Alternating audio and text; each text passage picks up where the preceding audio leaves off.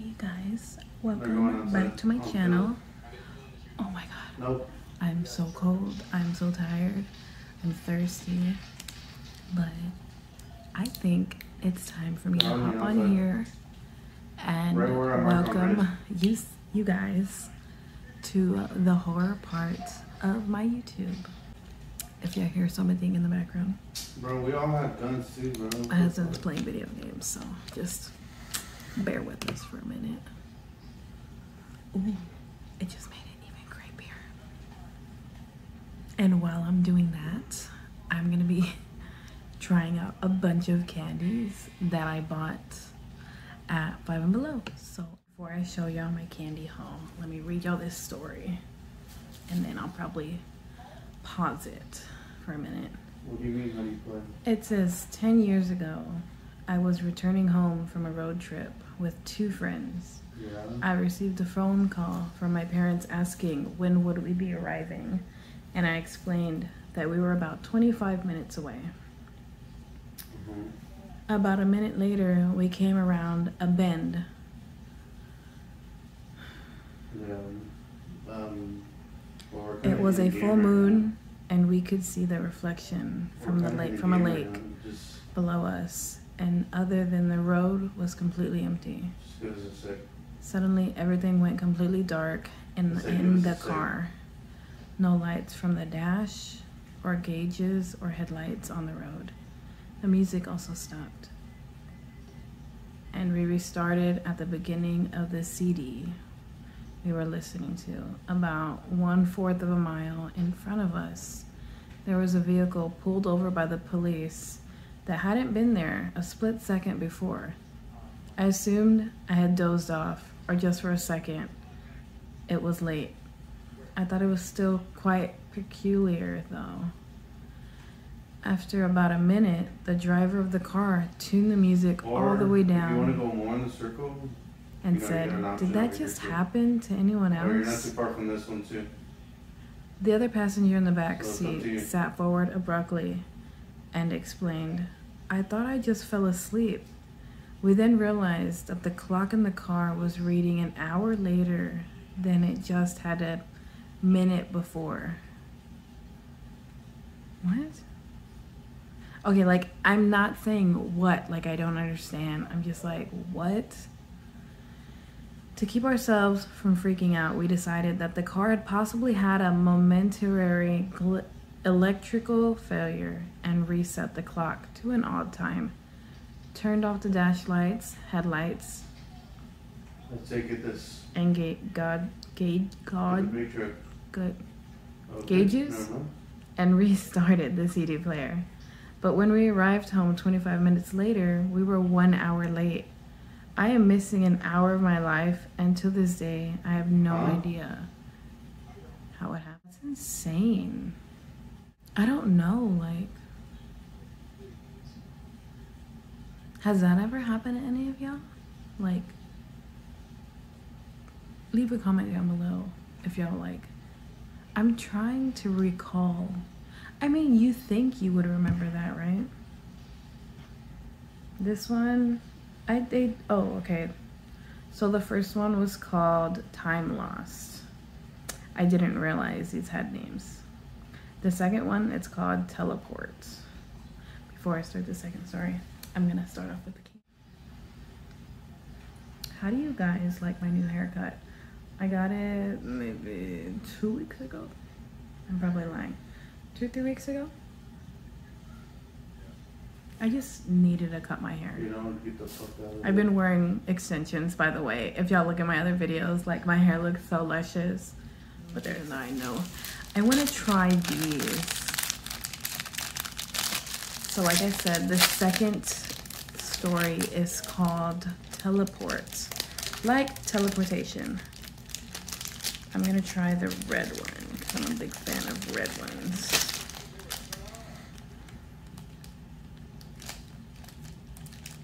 Okay, so like, how do you eat these? I don't want to open it the wrong way, but like... You probably got ghosts.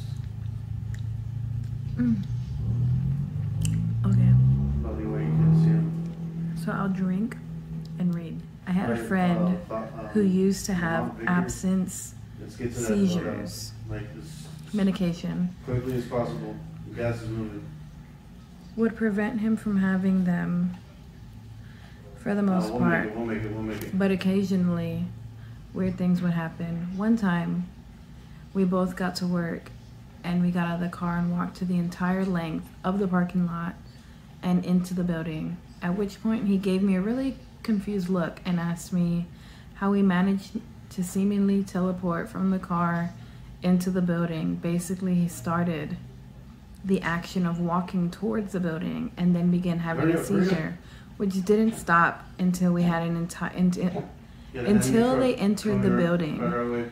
His body just automated the process of walking, and he had no memory of it. He was really confused. Wow. You don't want to shoot. Third one is called Dream. Ooh, I love a good nightmare dream, or a good dream. When I was a teenager, I had two really intense dreams one night. The first one was about an online friend of mine calling me to say she'd broken up with her boyfriend. And I sang a few lines of Seals Don't Cry to her over the phone. The second dream was finding a real-life friend's dead body floating in her bathtub. I didn't think anything of it up until I logged online that evening and the online friend came online to tell me her boyfriend broke up with her. I immediately asked if I can call her and she said no. I remember thinking that it meant something like I could change it. Not long after my phone rang, and it was my real life friend from the dream calling me. I was completely freaked out at this point, but talked to her normally. She was just talking about school and shit. Up until I realized I heard a splash in the background, and I asked her, "Are you in the tub?" And when she said yes, I felt like my heart had stopped. I asked her, "What did you do?" She didn't answer me right away. And then a very long pause. She told me she had taken an entire bottle of pills and chased it with mushrooms and vodka. She had gotten scared waiting for it to hit her, so she called me so she'd hear someone's voice. I hung up and called 911. By the time they got there, she was unconscious but alive. Today, she's a mom to a beautiful little girl, and she's okay. Damn, man. I feel like I can say that I know somebody who's had a dream like that, only because recently my uncle passed away, which was my dad's older brother. And before he passed away, I was supposed to be having Mila's first birthday party at my tia's house, right? Let me find this today.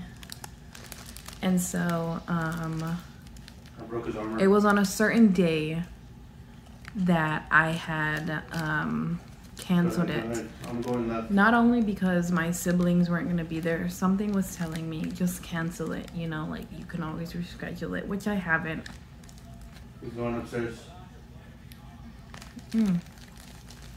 But it's okay, you know, their birthdays. So the day I canceled Mila's party, which was the same morning, my tia called me. She's like, "Hey, I'm trying to get a hold of your dad. He's not answering."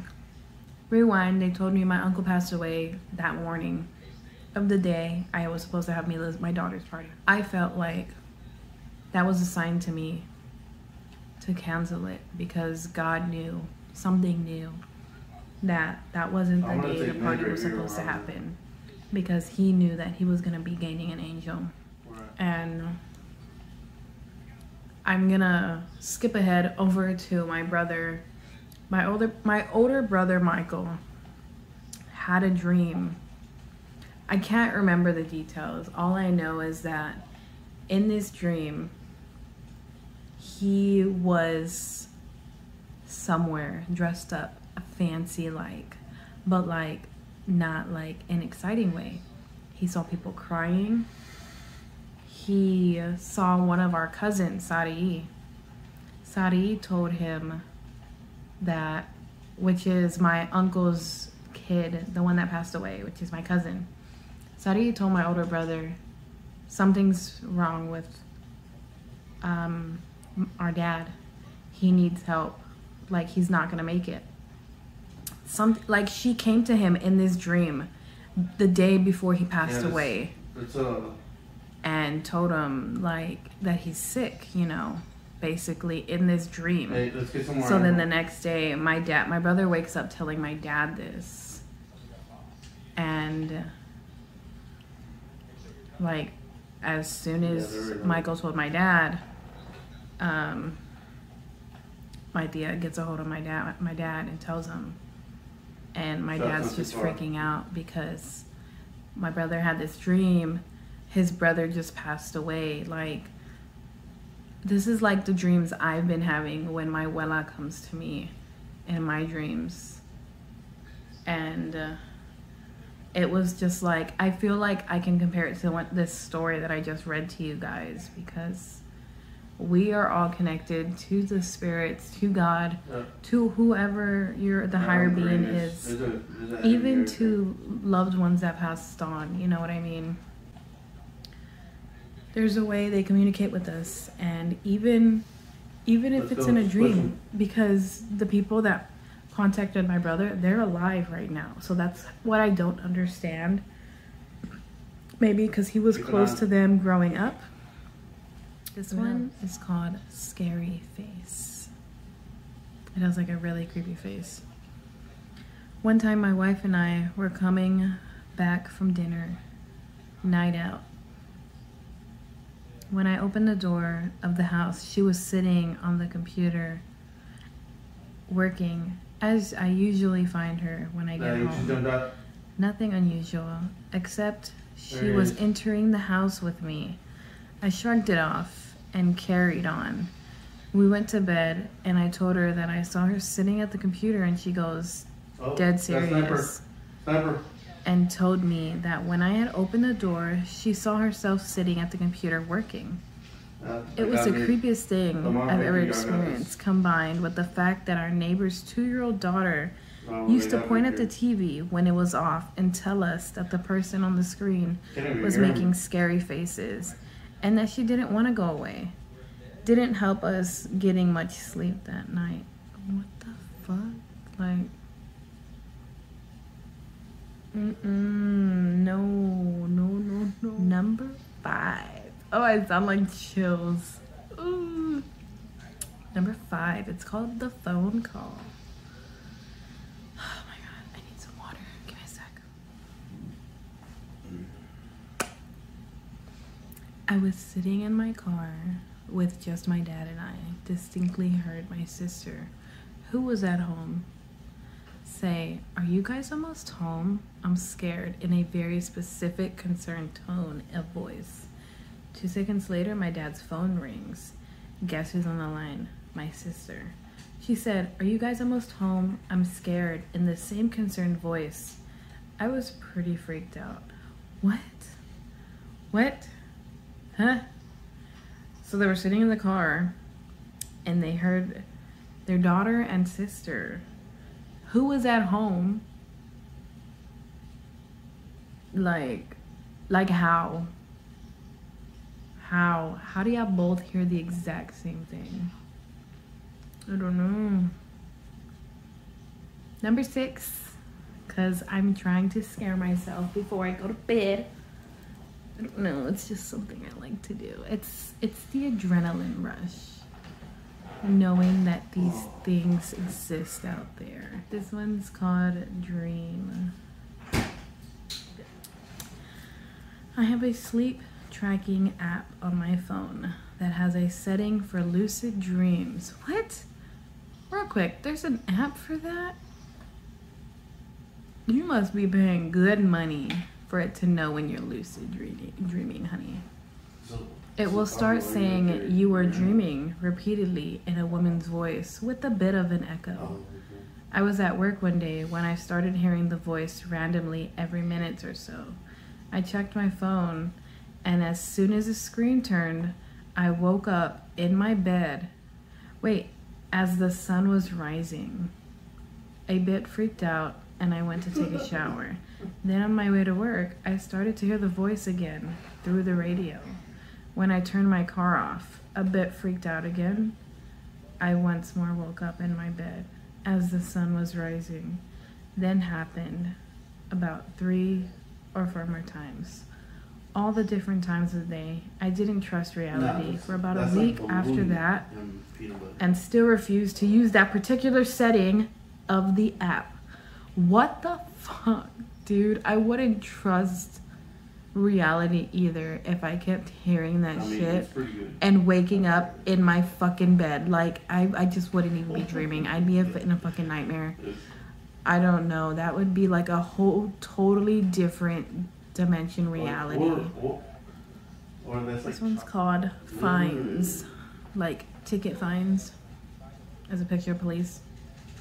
I got a call from a police officer telling me if I didn't pay some old fines within a week, he would come and arrest me. The total was $267.63. It was about 2 weeks before Christmas, so I was really sweating it. oh fuck. The very next day, I got a check in the mail for $267.63 overpaid child support throughout the year. It was the craziest, most unexplainable thing I have ever had happen to me. Okay, that wasn't creepy. That was just maybe a blessing in disguise. Yeah, we'll just call it that. This one is called An Accident. I want to grab another candy, but I'm scared. Ooh. I want to try this one. It's called the Warheads Sour Watermelon Squeezy. Bro.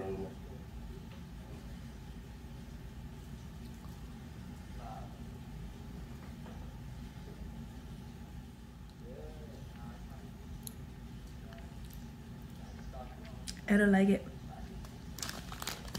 It's sour, but it just tastes gross. All right, next story.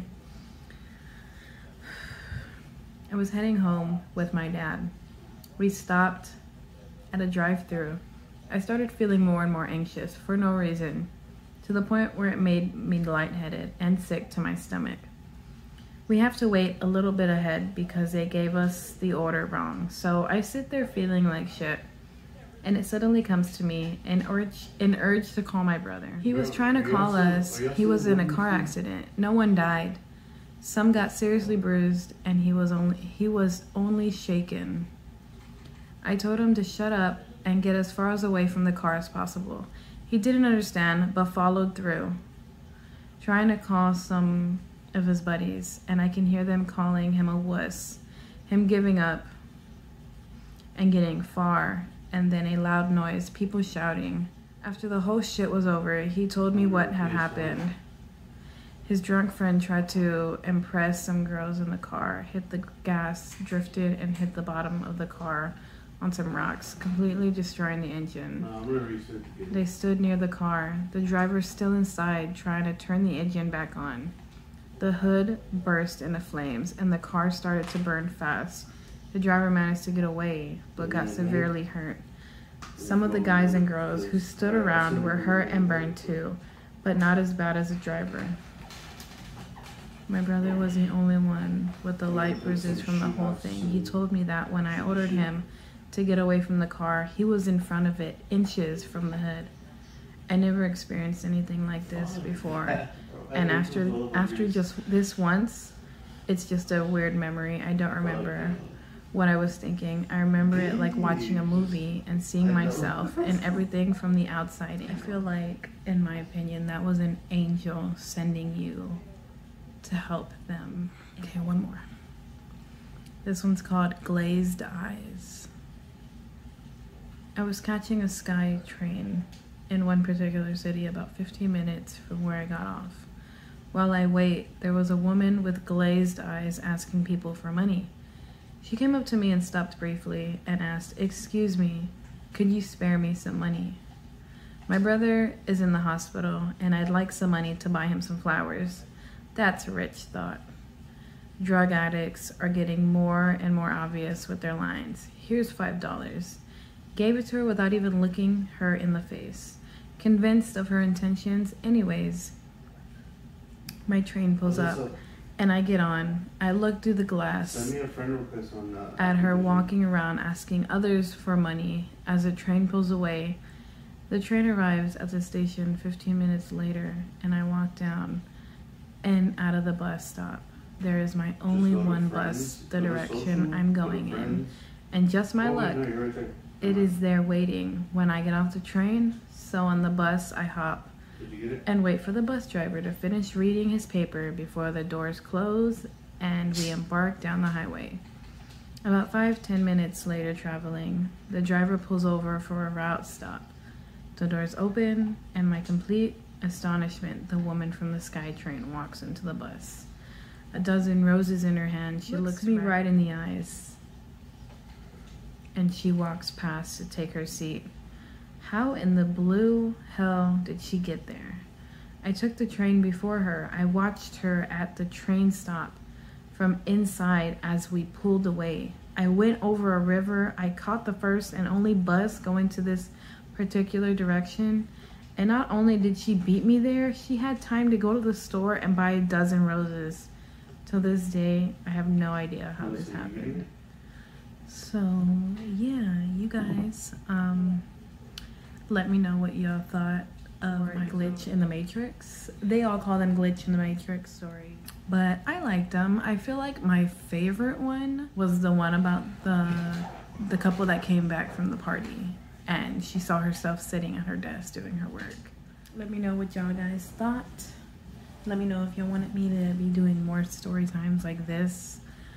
I want to upload more, but I'm still in the process of looking for good stories. Y'all want to send me some? Y'all know my social medias. My email's linked, I believe. So don't forget to like and subscribe. I noticed a lot of you guys are not yet subscribed, so don't forget to turn on that post notification bell. And y'all will be notified when my next video is posted. Love you guys. Good night. Melissa, what's going on?